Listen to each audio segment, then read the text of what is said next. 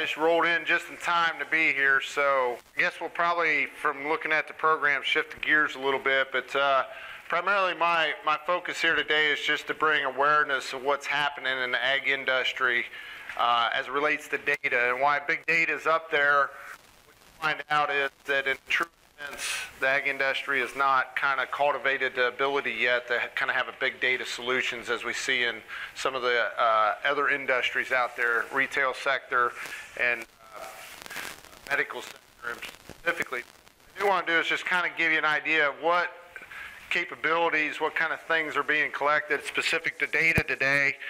But to kind of start off, this is, from my viewpoint, what's happening now, and we're talking billions of dollars. $4.6 billion were spent in 2015 as it relates to ag technology. Probably 3/4 of that can be contributed to companies building digital tools or data services out. This year alone, we're almost $2 billion at the 6-month mark, or through 2 quarters. $2 billion has been invested this year in ag tech. It's going to be down from the 4.6 last year, but the point is there's a lot of people using tools that are going to utilize data as an input.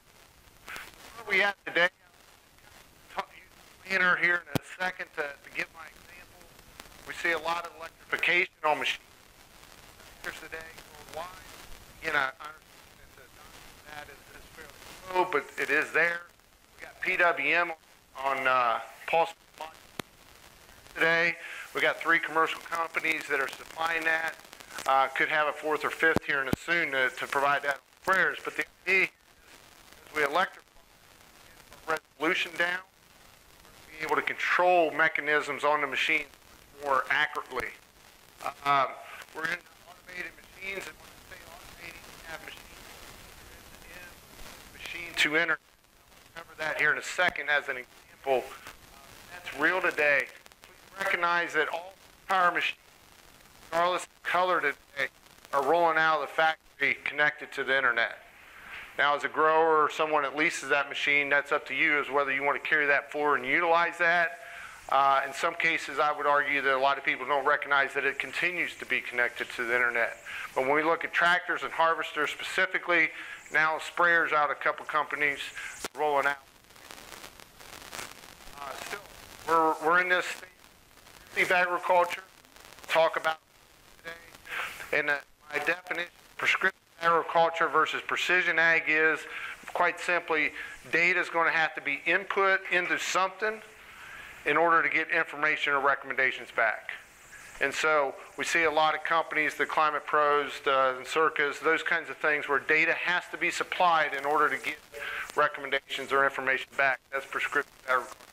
A lot of data haven't looked around, maybe you are in the industry, dashboards, but the ability to look at data streams, weather included in that, is continuing to grow. We see this integration agronomic, machine, and even imagery today. You can go to platforms today, and I have all that information in one app or one central online platform that I can look at all my data, and that includes my agronomic machine data, and we can talk about that in a second. So we see this kind of integration of agronomy, or this attempt to bring digital tools around agronomy and technology together. Of course, you guys live it every day. We're learning about it more. All behind environmental. More specifically about sustainability, because there's still a lot of small food processing in Ohio. Data has to showcase by the. So we got to have these data growing pains.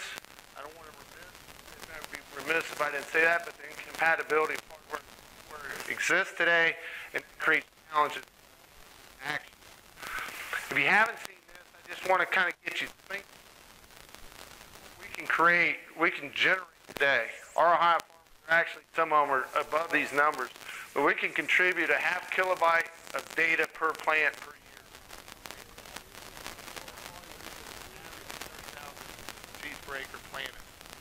But the today with the as applied, the yield, some of the other data that's being collected, a half kilobyte. If we add in the weather, some of the soil moisture, water applied, kinds of that we can at the 25. And then I'm not sure here out in your area, but imagery has become a big thing in our area, and we can increase that number. We're generating somewhere between 10 and 12 kilobytes of data per corn plant per year. So a lot of data, but the key is here, if you don't keep up with this, and why there's a lot of activity around, only about 80% of the data is in a form that can be used. It's being collected, but for most cases, it's not in a usable form.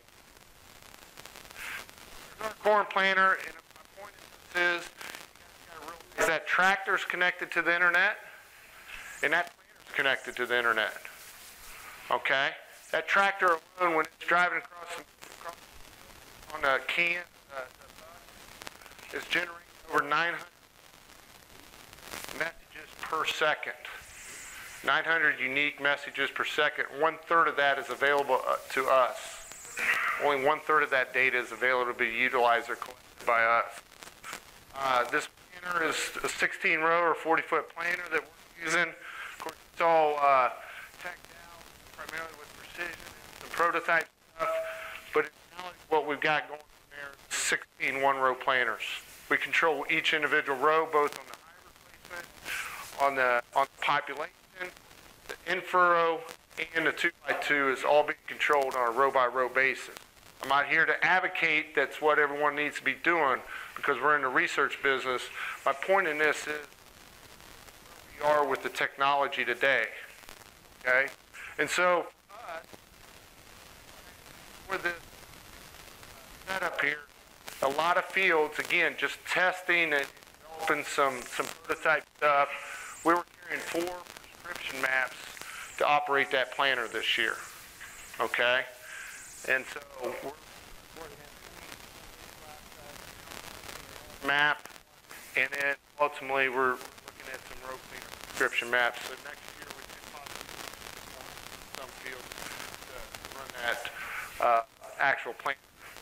So again, my point in this is there's a lot of data being generated. Technology's arrived. A lot of the technology I'm alluding to on this planter is commercially available. We're just testing on some other pieces, but that's kind of where we're at.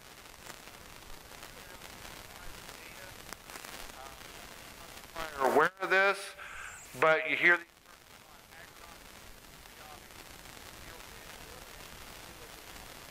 ones we think about. This new area that we get 2 years, talk about the machine. I'll give you an example of that in a second, but that's itself. Okay? Again, I'll give you an example of that. Machine data, a lot of information we collect, successfully collected, okay? Finally, we have remote sense imagery. And if you haven't noticed, I keep alluding to 4 companies. Basically, those 4 companies are to see who can combine all these.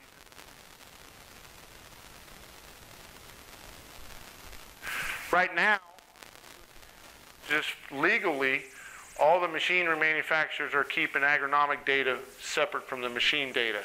And what I mean by that is, the John Deere case or AGCO collects that data, they have access to the machine data, but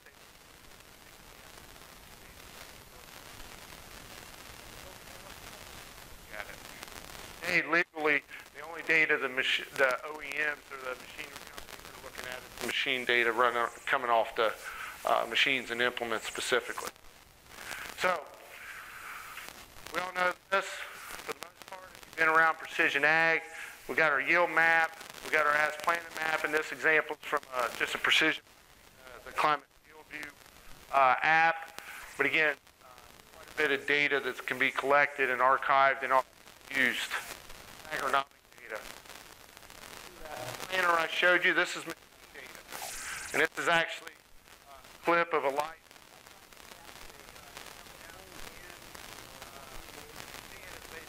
Most of you have machine data that comes off. Think about it as a dashboard in your car or anything else. You basically are getting that feed into a live app. So I took this right out of my app, sitting in my office, off my iPad. But all that data is collecting, okay? And there's opportunities there. I'll talk a little bit about this tomorrow. I've been able to basically identify actions in the field very quickly using this data, but also look at really identifying efficiencies and bringing that grower quickly on different field operations. And so there's some value to that. It's just trying to get it in a form and feeding it back to the growers, the agronomists helping on this. So I just put an example in. Basic information. We talked about soybeans right here, but this is a soybean example. Basically, we ran I'll use point. Hybrid A. And what you see up there is 35 bushel. So 5 bushel statistical difference between varieties in that particular field. Nothing new. We've done this for years of running on-farm research. The interesting thing is when I look at fuel, we're at 17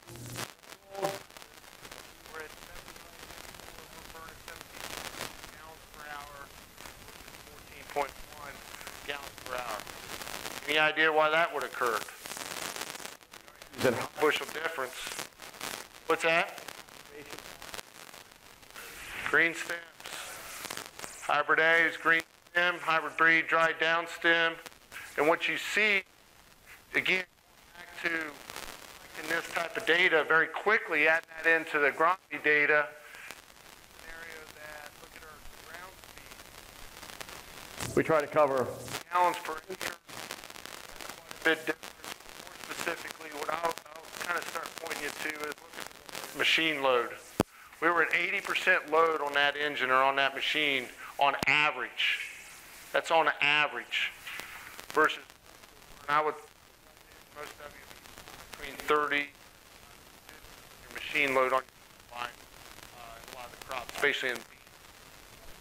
But we got the number difference would be between the two. If you ran that out, there's quite a bit difference in machine. If we assume using variety A on a large portion of it. Another thing, look at the capacity. We're about just under 20 acres per day, or hybrid or variety B, and around 10. What I'm trying to get you to think about is in behind the scenes, companies are putting this together and looking at some of these scenarios. This is a pretty obvious scenario where we see differences. And this agronomically and bushel difference. Depending on the year, we might put some numbers and find, ability-wise, we might have made a different decision in front of us on those varieties. Okay. Again, this is green versus dry stem. It made the difference, but necessarily how data sets can be brought together. So, what's going to happen? I think most of us know we have connectivity doing. That's cloud technology. Sit around and define that, but Amazon Web Services or AWS, but AWS is primary cloud services to make some sense. We'll see that grow, an increase in terms of using cloud technology over at the companies. It's a lot cheaper. We have apps that are going to be pretty prevalent in interact with machines. And then ultimately interact. It's going to be growing. Automated data collection through enhanced tools. Of course, probably some of you know or don't know, we've got apps out there that can do populations, state populations now. Give you a yield estimate versus counting rows and counting kernels down those rows to give that estimate. So those are the kinds of tools. See a lot. We're going to see an integration of a lot of companies like Conservis, Granular, Deere, Climate, Itiris. I could go on. Seeing there's a lot more integration of the tools and capabilities that they're trying to bring to the farm.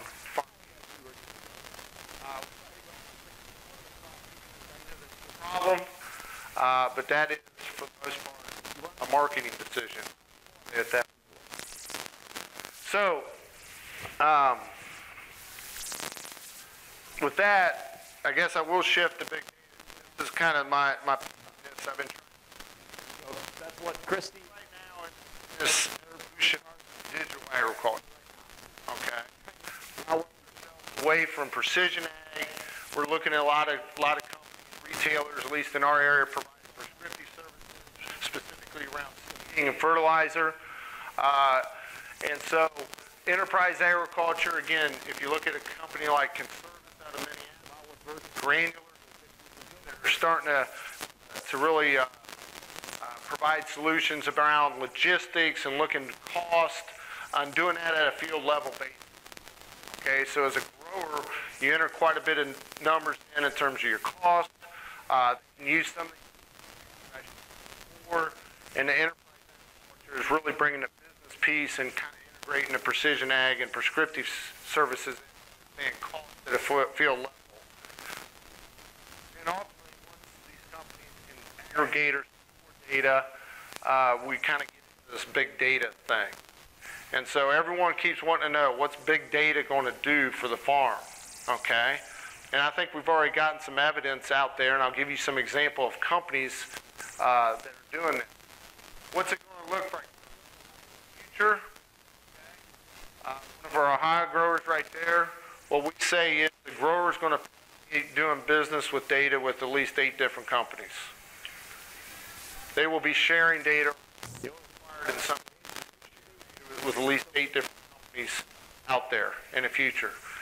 We can take probably 20% of our growers in Ohio today, and I can tell you they're probably doing business with 3 companies. Their seed guy, the retail guy, and typically their consultants providing some scouting and those type of services. Okay? And they're actually sharing data. But in the future, probably to even have access to certain portfolio of products have to be shared in order to get either access to that or get recommendations back through that particular company. But that's kind of what we see coming in the future. We see that alignment that is making it happen, but we are growing here in the next 5 years. Big data. I just stole this. There's a lot of different definitions out here, but this is the one that Congress put out earlier this year. Refers to the use of technology.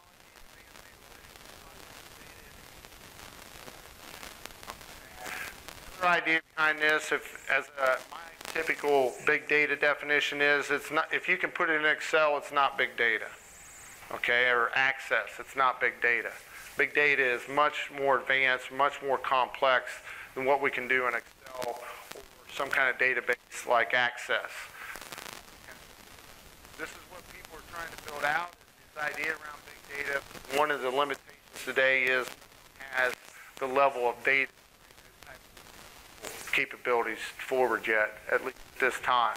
The key thing here, I just think about data, and there's already evidence out there, is the bridging of public data.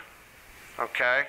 When we think about public data and we think about the farmer field level type data that can be collected with precision ag, the combination of that is a pretty rich experience about what you can predict for that particular farm area.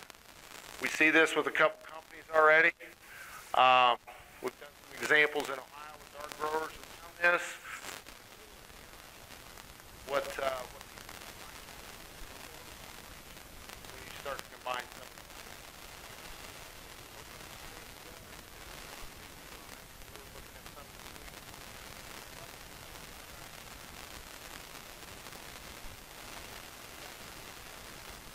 Way they're published.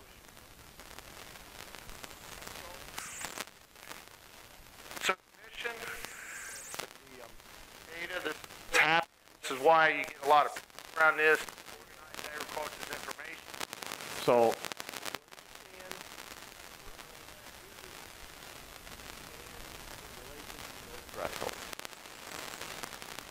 above it, you're below it.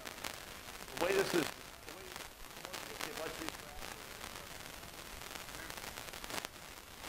submission of very similar short abbreviation in Google.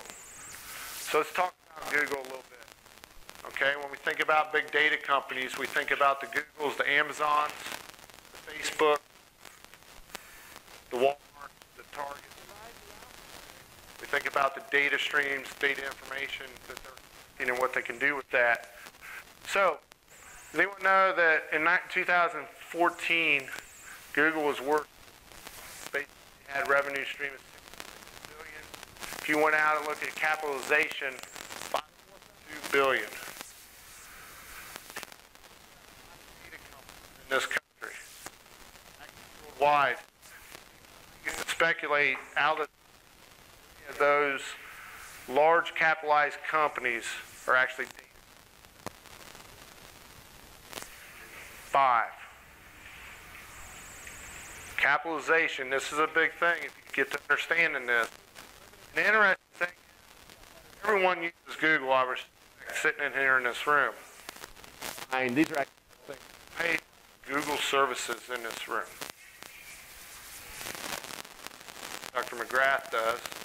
Hopefully it's security on your email. No one else. So my question to you is, how does a company that doesn't charge you a dime become worth billions of dollars? You guys thought about that? What's that? It's a little scared. That's what she says. Well, we're all happy about it, right? Jump on or log on and we need some information. Bam. If you use Chrome, it's even better. They get even a lot more information off your computer. Okay? And I'll show you an example of that here in a second. But I get you thinking about this. You know, the idea behind these large capitalized companies, most of you do not pay a dime.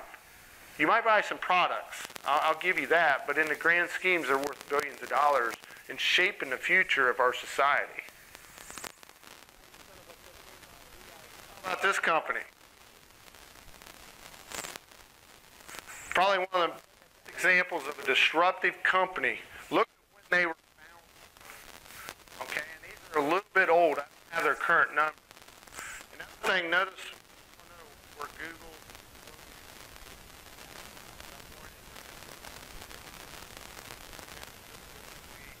the hub.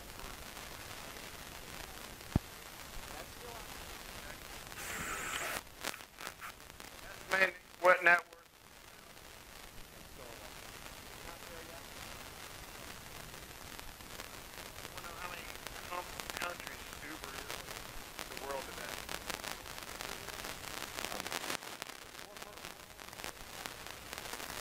Tell me what assets Uber owns.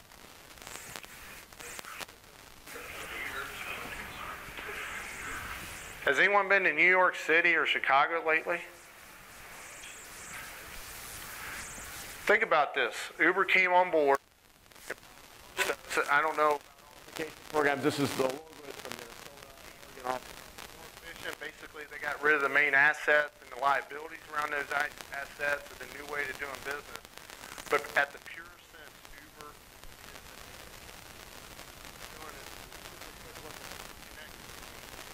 is obviously it's hard out west, but we've got one in Maryland and one in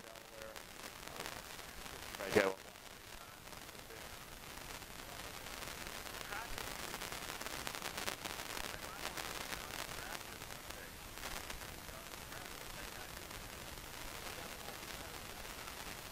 Okay.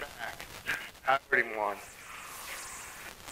But my point is here is I can sit here and tell you the Amazon. Okay? Uber itself, if you hadn't known,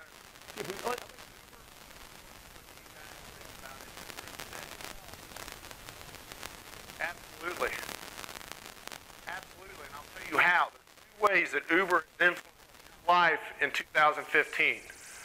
Number 1, they hired 20 engineers out of Carnegie Mellon. Anyone know what was going on in Carnegie Mellon in the past probably 15 years? Exactly. Robotics. Robotics for what? Agriculture. there was a tremendous amount of research dollars by the ag industry being put into Carnegie Mellon, and guess what Uber did?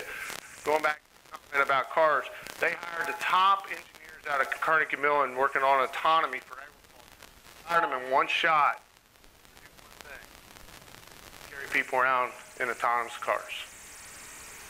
That has set us back to some degree, I would argue with you. The other thing is, the board of directors, per se, even though they're a private company, are the same people to the board of directors of some companies that you might have heard about. One company's named John Deere. One company's named Monsanto in St. Louis. I assume you guys may know who that is. Same people influencing the board of directors in those companies. Seen it firsthand. But my point in that is, we don't think about this stuff, how it all connects up. But this is the data on agriculture. So we got this new age of doing business, okay? And so we think a lot about our farms and the data we're handling from our farmers, but you got to think about it from that. Why are companies fighting to merge? Why are they fighting over purchasing data with technology companies? And this is one of the reasons. Number one is, when you think about what these companies right here are worth today, on stage, we have, the more users we have, the more money we make.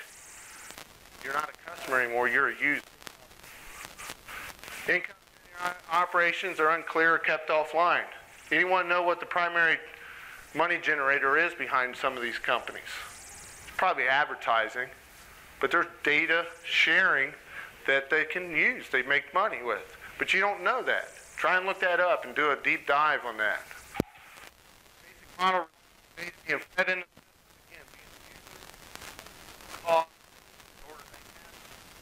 understand influences, understand behaviors, and ultimately deliver products back to that. Revenue sharing ended. Okay, there's a story of the grandma who used Facebook to keep up with us and their grandkids. Grandma asked, That was our stewardship arrest. why, grandma's very interested, the story goes, in Facebook, because I keep up with her kids. But she asked the question, how do they make money? If it's free, it's so exciting for me to see my grandkids and keep up. It's free, so how's they making money? It's interesting. So these are influences. One heard about smartphone, back to my tractor, and to the internet. People recognize that now smart fridges are being handed out for free in some markets. Okay? You get a refrigerator for free, but guess what? It's connected to the internet. It's got a few sensors in it. Okay? Stuff the consumers are starting to pick up. I mean, who wouldn't want a fridge? Track consumption, deliver food to customer offers. This is data. I'll give you a fridge if I can monitor what you're doing internally to it. Does that make sense? Anything in agriculture that's starting to look like that? He said field view. You will see some things next year that will look very common. I'll give it to you for free. I'll give you our assets for free to some extent, but it will collect data. That is here today. So we're going back. Just an example. You ever got online, and I haven't shown one picture that kind of aligns how all these companies are talking to one another and sharing data. But this is basically a free program. It's called Lightbeam. You can get it, and basically what it does, tracks who's on you when you get on the internet. And it can go even if down and other information off of your computer. This is basically July 16. I did this before another presentation. I got on the ag.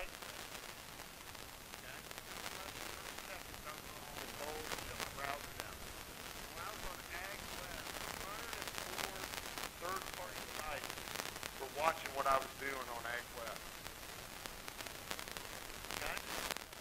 Okay? Again, how's that influenced you? What I'm telling you is there's already these connections in the industry willing to share data. Okay? It might not be specifically to the level of what you do, but they will know as a grower what your budget is for input at minimum. It already means that they know that you're spending $20,000, $30,000 on Pioneer. There's companies that will have access to that information in a very simple way as this. Okay? But AgWeb, 104 sites, 30 seconds, 104 sites watching what I do. If I was logged into Facebook, that would have been even greater. Yes, sir. So is that how like if I'm on Amazon and I search something I'm thinking about buying and then I go on Facebook and I see an ad on the right side of the exact same thing? Exact same thing. It's all connected up. Absolutely. I'll come back to your Amazon comment. I want you to do an exercise for me. Yes. How does that private viewing affect that? What's that? If you click on private viewing, does that help? Yeah, so private viewing, does that help? Yes. So in most browsers, you can turn all this off, or for the most part. If you're in Chrome, you can't quite get all of it turned off. Again, going back to the comment, you got to share something to get something, okay? But in the other browsers, Mozilla, Explorer, what's the other one? Firefox, thank you. Firefox, you can go into all these settings and turn it off. You can actually get a couple of these programs that'll burn the relationships. So if they're trying to get to you, the software will kind of cut it off. It'll basically kind of like a firewall for your browsing experience. But the interesting thing is if you're Facebook, you're LinkedIn, you're Twitter, if you're logged into those sites, which a lot of times probably a lot of us just keeps logged in, right? They have access to your information at a much higher level than what you see here. I'm not here. I've searched like a couple years ago, my wife was and within, I don't know, 5 days, we get a postcard about a local car dealership's offer. Maybe that's a coincidence, but I've had that happen 2 or 3 times. Yeah. It freaks you out. Yep. Yep. But, and again, I'm not trying to scare you, but this is what the world's looking like. And you think as consumers and what's driving the industry, and what I'm trying to tell you is it's driving the way companies do business and develop their digital strategies out there. Because what do I want to look like now? If I'm an ag company, what do I want to look like to keep my investors happy? I want to look like these companies. That's what they're telling me to these. I need to look like these companies in order to retain and keep my investors happy, especially in this little lull that we're going through. Just because you said that, I work for a large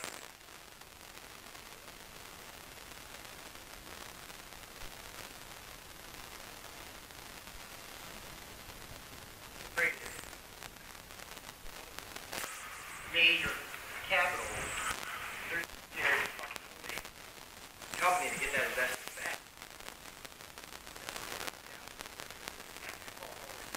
Absolutely. Recoup that investment. Hey, I got to watch telling too many stories. So I'll just tell you, every once in a while I get to talk to investors. And most of these investors, these aren't venture capitalists. These are hedge fund investors. So these are big investors that are looking at these companies that we're talking about. And I basically were giving them an update in the precision ag field and what costs were. And they really want to know what are growers spending to buy technology and use technology, both on the machines but also data. And I didn't get 20 minutes to do my presentation. I'll probably get in trouble telling you this. There's 200 hedge fund investors sitting in front of me. 200. And all they wanted to know is about probably 4 companies in this country. 4 ag companies. They didn't care about anyone else. And they just kept hammering me and they kept asking me, what does it cost? Okay, what's it cost to have JD Link? Give me that cost again. What's it cost to have FieldView Pro at that? It was What? And so they just kept hitting me, and I finally stopped them halfway through, and I was like, for you guys in the crowd, I think I understand what you're asking me. How many of you, what do you think should be charged for these technologies? What do you think should be charged for these technologies?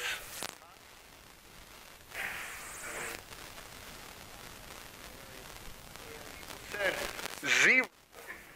They were upset that these companies were even selling it. I'm not kidding you.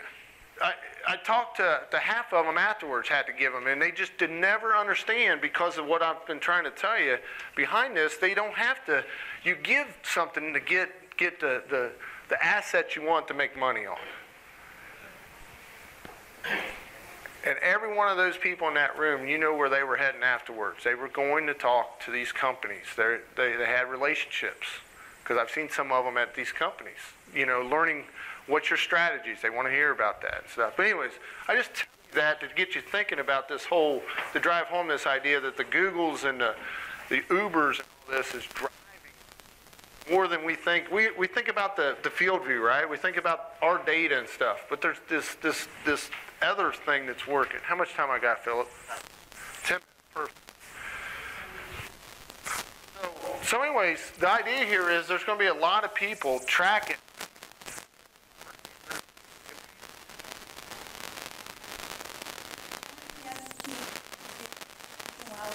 Go into deeper with some of the technologies, but so we've got connected machines. I kind of told you, I mean, if you go buy a new machine today, it's connected. But the idea here is seeing a thrust around the world.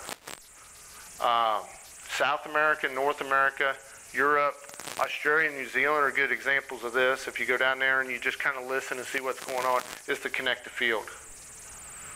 Companies want to connect the field. They got the machine out there to some level connected, but the idea is on investments to connect.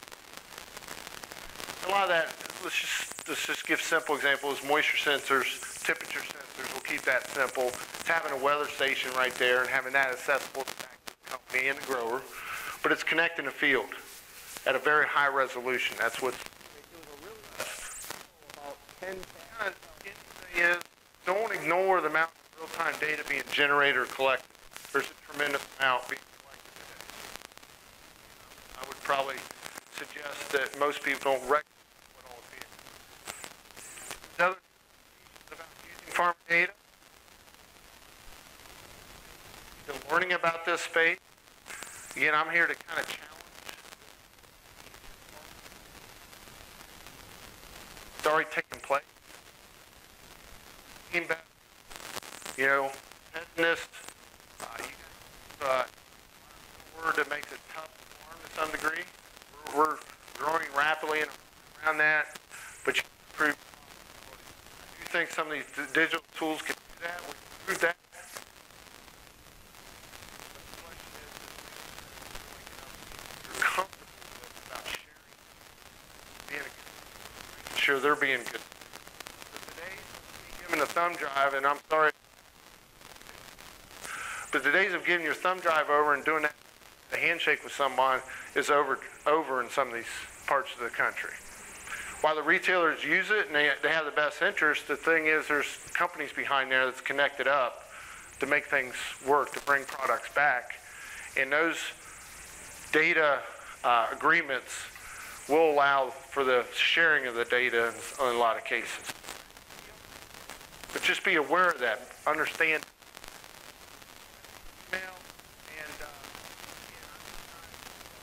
kind of get you to think, when we think a lot of data, my point today is a bit of data being generated on machines. Not all that's accessible. There's a lot of data that can be collected today off of implements. But this connectivity and companies working together to bring this digital ecosystem together has already happened at some level. Granted, it's not easy to share data today, but they're sharing data. So, with that, for comments, So we have, you guys have any questions? It'll be used to regulate what? is how do we see big data being used to regulate? What I would tell you today, that's a great question with not a solid answer. But what I will say, as growers and agronomists or consultants that help growers, this is your time to stand up to protect that and be able to offer it on behalf of that if you do have to report something. But if that doesn't happen, I think policy, and we're always talking about some things in Ohio, if we do not get to that where the ag industry can report on behalf of itself and show the stewardship that's going on that I think a lot of growers are doing, then there'll be policy in place where you're going to have to share and be more open than what you are today. So I think it's on our shoulders to be proactive in that. I don't quite understand how the large companies are bypassing regulatory and constitutional rights of privacy. How do they do that? So the question is, getting by through on privacy and constitutional. Well, number one, we have not defined a law yet that my knowledge, and I'm not a lawyer if someone's in here, but I'll tell you John's perception investigating. Number one, we have never said that spatial data is private data. Okay? If you understand what I'm saying. So if they know where you're going or what products you're buying, kind of a gray area. We have zero policy. We have policy around your taxes and financial pieces that you might lend to buy services. But when we think about this farm data, there's not been litigation that defines that for us, in my view. And then secondly, it's a free-for-all on that. There is zero policy around that. And to be honest with you, that is what the Farm Bureau is trying to argue for everyone on their behalf. They're kind of successful, but not in the grander schemes. We were just to give you an example, these terms and agreements change all the time. Usually about 3/4 away, and you can count on it, about 3/4 away on most of them, you can get down, and in the small print, they always reserve the right to share data with their affiliates or partners. There's always a line in there. I'm not saying they are, but there's evidence starting to creep in that says it's happening. Josh? How does that affect that? We don't have a constitutional right to privacy. So people are in Europe, there are rules to protect privacy. So you're in Europe and you're proudly on Google, you get a little banner across the top saying what they're sharing. And as long as you're notified, and just as your business, Bill, Climate Corp, how many soil testing labs have they bought? Because they want the data. Analyze your soil for free. I want the data to build my climate model so I know how much clay there is. I can better estimate relative humidity. So my comment, Bill, is that right? Again, I go back to my speak your piece now, because a lot of these relationships exist already. And the world's getting smaller in agriculture, evident of the consolidation. And when you get consolidation, guess what you get? You get a lot more connectivity going, a lot more sharing. Is there any companies out there that take these different technologies and have them be tracked?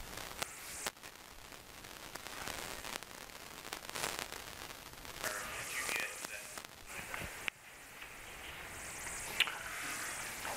that? Ask that one more time, son. Are you worried about the technology or the data itself? Well, you're going to need, I'm imagining you're going to need some type of software for your computer to collect all this stuff. Is there a company that's making that that's saying this isn't going out? This is your data, this is... Yes and no. All right. I'm just thinking, you're never going to get the Mennonite community once they, so is there avenues for that? Not to my knowledge today. But I think there are a couple efforts out there that are trying on behalf of farmers to be able to store and be able to share data in a much more transparent way. I'll put it that way. But the key is if you're buying technologies from a company and using a telemetry device to push or pull data, it's going to have to go through their system. Okay? But I would contend is that I would doubt if any one of you running a business use just one technology specifically. And so the idea is rather than pulling that all into one platform, I think you know, there are a couple efforts, and I could talk about that later, that are trying to pull that data together for a grower and say, you know what, it's not ownership, it's control. I control the data. Ownership's just it's an important ingredient, but you really want to control that, right? But if you're like most everyone, and you're using multicolored equipment, or you're getting services from a multitude of different avenues, you just want all that together, okay? And then you can choose. You can have, you know, we'll just use me. You could come to me and say, hey, I want you to do my Rex for me. Well, I need this, all right? You share it with me, and I give you your information, and it works. I think that's what we're trying to get. Some of us are trying to get to. Not to speak politics, but what about the regime change in Washington? A bunch of time in the White House, and that's a concern. I can't speak to that myself. Says one more. I don't have an answer myself. I think sure of this, whatever we do, we all say, I agree. I agree. I agree. I gotta get the monitor running. I agree. I got field view. I agree. Right? I don't think there are very many people outside that don't have law degrees that spend time going. And for me, the only effort that I know of that can get halfway to that point is the transparency evaluator from American Farm Bureau. So if you're a grower or you're an agronomist or retail and you're really concerned about this, you can Google. Imagine me saying Google here today. You can Google American Farm Bureau Transparency Evaluator, and the point in that is that evaluator, companies put their terms and agreements through a process of legal. So if they submit they actually answer questions, the company does, but then a lawyer assures that is true as that relates back to the terms and agreement. You can go on there. I'm going to say they got 10-ish companies that have gone through that. That was new in 2016. But I would tell you, the interesting thing is you'll see some common companies, you'll see some small companies on there, but note the companies that aren't on there. So I would encourage you, if you're really interested, the best way to keep up to your comment on, I'm not a lawyer, but I just want to know, the transparency evaluator. So, thank you.